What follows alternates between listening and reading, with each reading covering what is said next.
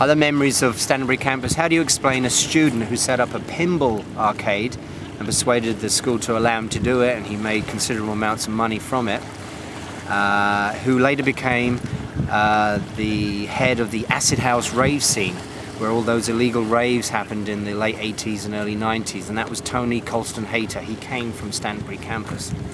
I have two stories about Stantonbury campus that summed up my experience there. Terry Sides was my tutor, and he looked more like a mercenary in Africa than a teacher. He used to wear this battered leather jacket, but he was a great teacher. And I remember one day he asked me to run a note to the front office, and a friend of mine, Martin Tootle, started razzing me and said, "Oh, look at the teacher's pet, look at him."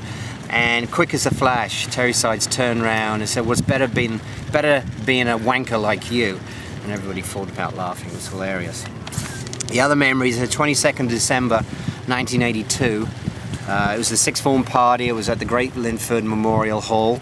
It was a great party, and I remember Paul Salmon opened the door to the boys' toilets, and there he is with some gorgeous woman in a red dress, and his hands snaking up his dress. I quickly shut the door on that.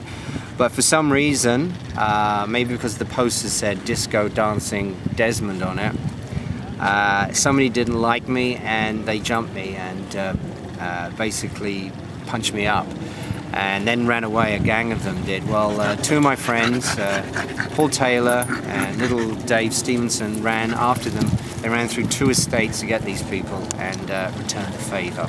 So that was Stantonbury campus to me. Good memories.